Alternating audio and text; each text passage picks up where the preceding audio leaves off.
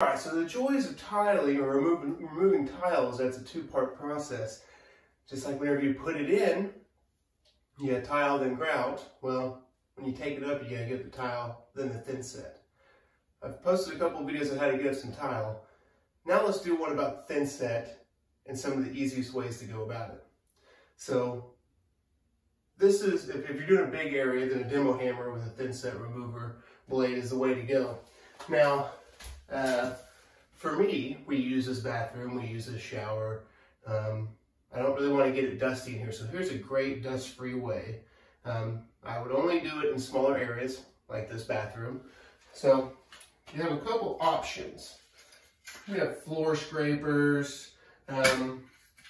These are great. You can put the whole body weight on them. The blade on these is not going to be as sharp.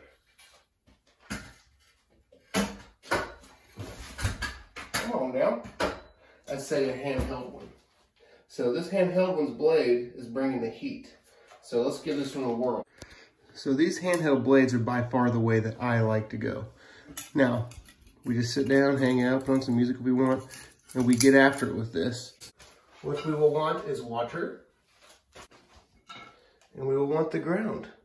And I'm just going to drop it all around down here. And I'm going to let it sit for a little bit. Just kind of sop some of it up.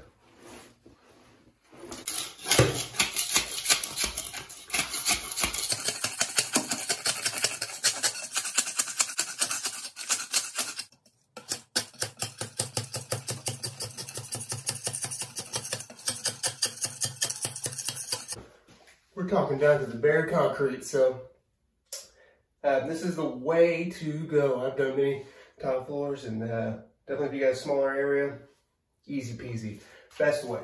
All right, so here we go. Got all that, just got this little section left. Water's been sitting on there probably almost 5 minutes. Seems like the more or the longer you get it to sit, the better, to be honest with you. Take my towel.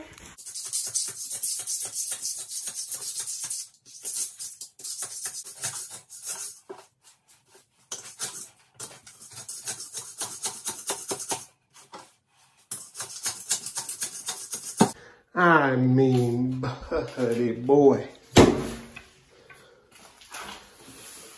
you aren't taking a tile thinset mortar this way, then you're just not doing it right. You're really just wasting a whole lot of your time and your energy.